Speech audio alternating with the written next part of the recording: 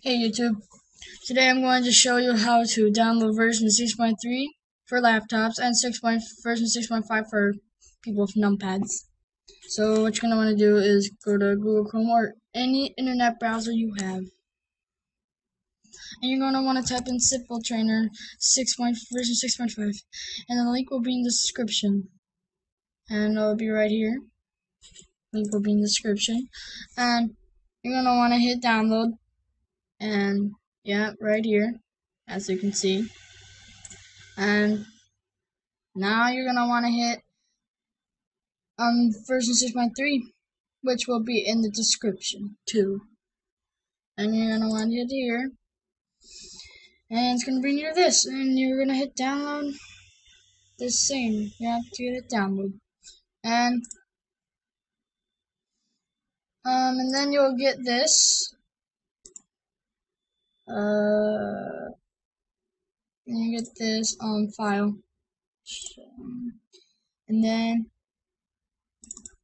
you get this, and you're gonna want to highlight this, and I'll show you later. Just right, and then you get like these things, and I'll show you later. You want to go into your GTA folder. You want to hit Program Files 86, and I want to go to Steam, and you want to go to Steam Apps, Common, and GTA 4, and GTA 4. This is the folder where you're gonna drag these things in, and you're gonna want to drag this. Now highlight all these. Don't highlight this. Like this. And you want to drag it in here. And I'm not going to because I already did it.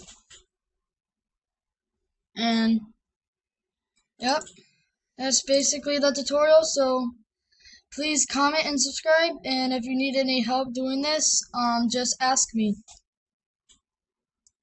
See ya.